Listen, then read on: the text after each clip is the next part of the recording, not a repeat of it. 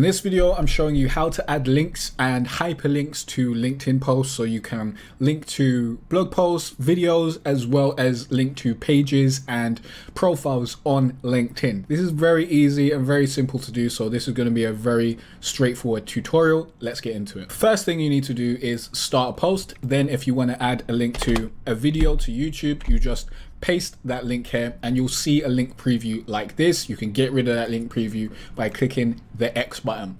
LinkedIn will also automatically shorten your link.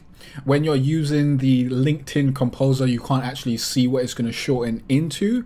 But for example, I actually use Authored. So here where I add links, I can clearly see what LinkedIn is going to change that into. Although that's not super important, it's just something to understand and know. To add hyperlinks to other people's profiles and pages, all you need to do is use the @ button and start writing that person's name. So genuinely at the end of my posts, if I'm going for a follow me call to action, I'll write follow me and then I'll use my profile name as well, so people can just click on that link there.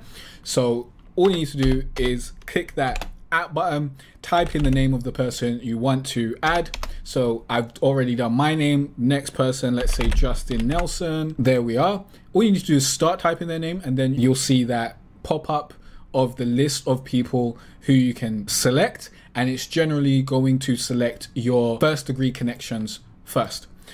You can also add pages, so I can add LinkedIn as well as I can add, can ConvertKit have a thing? Yeah, I can add ConvertKit as well.